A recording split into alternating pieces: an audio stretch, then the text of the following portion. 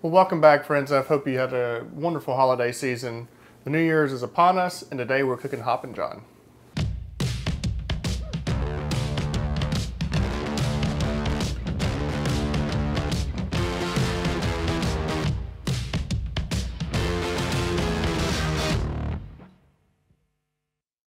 So Hoppin John is a traditional kind of southern, kind of messy rice. It was originally kind of brought over and kind of perfected via the slave trade, and it is a staple in the Carolinas.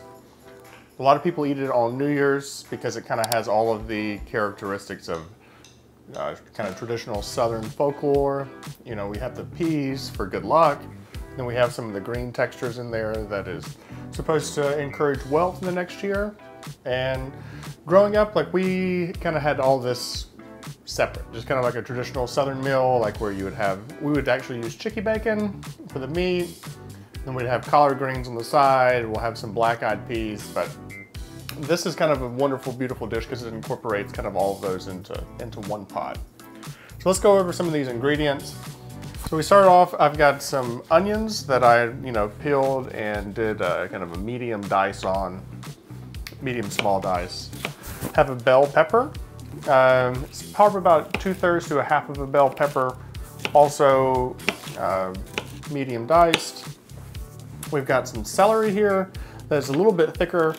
You don't want it to cook down too much. We've got some bacon. It's about 5 strips of bacon that I've just kind of cut up. We've got some kale. Traditionally it would be collards, but we didn't have any collards in the garden this year. We only had kale, so we're going to substitute for kale, but you can definitely use collards if that's your preferred. We've got a cup of rice. We've got a cup of purple hull black-eyed peas. We've got about 3-4 cups of chicken stock and all the spices and aromatics. We've got some salt.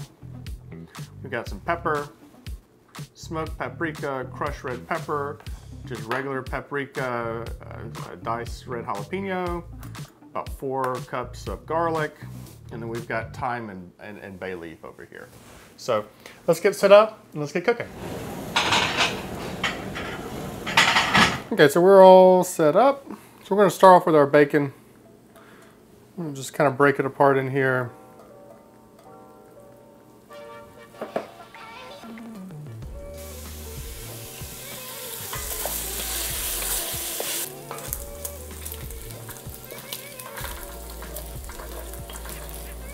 Okay, so our bacon's done. We're going to pull it out of the pan, but we're going to leave all of that bacon fat down there, that grease. That's what we're going to use to cook and increase the flavor of the dish as we go. Just building layers and layers, baby. Okay, we got the eye back on. We're going to go in with our peppers and our onions.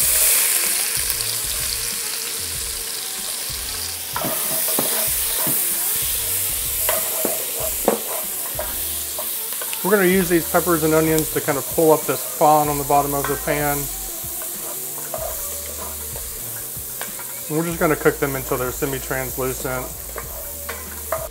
Next, we're going to go in with some of our hot peppers. Now we're going to add our celery in.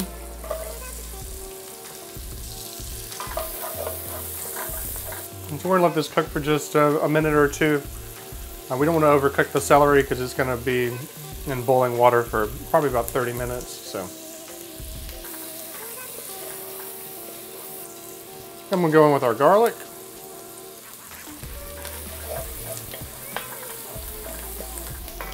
I'm just going to cook the garlic just until it becomes fragrant. You don't want to, it's easy to burn garlic, so just don't want to burn it. Now it's time to start adding some of our spices. Okay. Salt.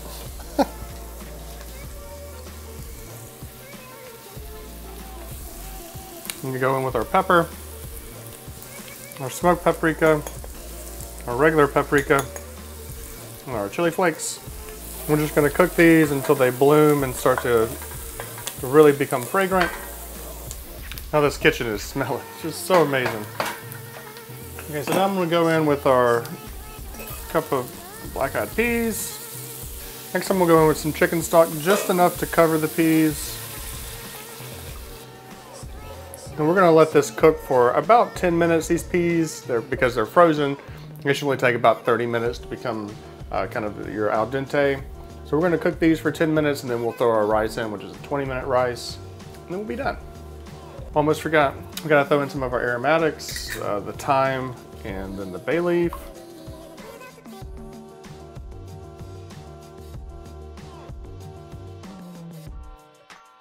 We're getting close, so we need to rinse this rice off. So now that we have some liquid in here, I'm just going through before I add that rice and just making sure that this fond has lifted off.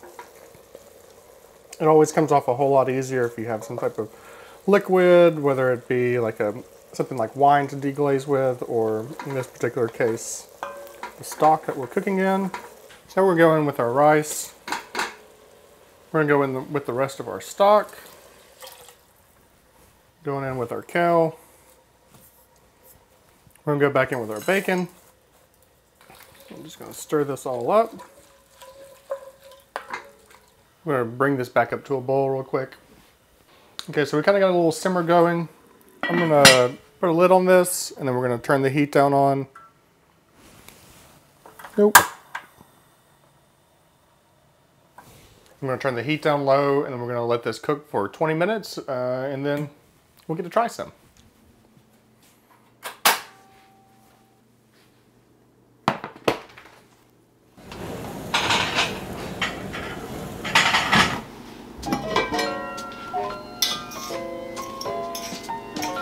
Well, she's done and she looks beautiful, so let's get this plated up.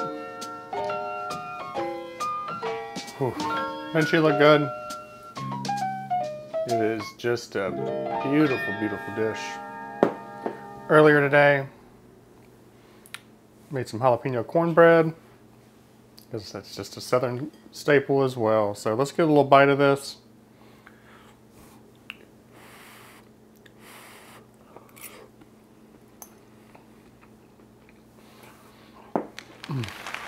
Needs a little bit more salt, but man, it's rocking.